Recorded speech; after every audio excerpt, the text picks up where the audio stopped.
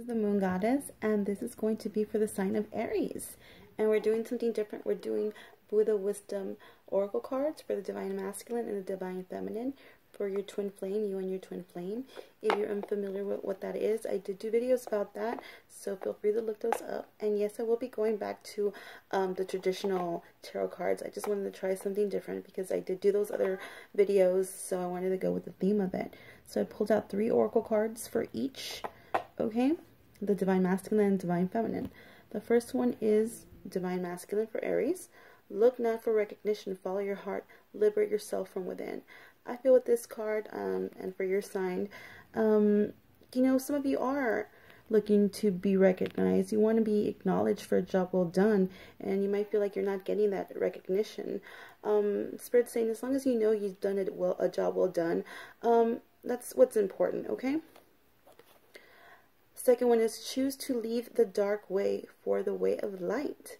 Spirit's saying anything that is bringing you down, that's not bringing you joy, it's time to just walk away from it. Surrender your judgments. See beyond the end and the beginning. I feel what this card, Spirit is saying for us to be a little bit less judgmental and try to see the situation for what it really is. See the whole picture. Okay, for the Divine Feminine, wisdom dispels ignorance.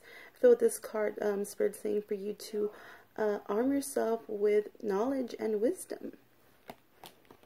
Next one is exert yourself with thoughts of benevolence and be soft in your speech. Another sign got this card as well, and I feel that Spirit's saying for you to be more soft-spoken. Be careful what you say and the way you deliver something, because you might be coming off as aggressive, and maybe you're not trying to be, but you are, okay?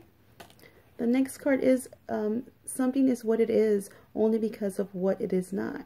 I feel with this card, you know, Spirit's saying that, you know, sometimes we want something to turn out a certain way and it doesn't. We have to go to a different path.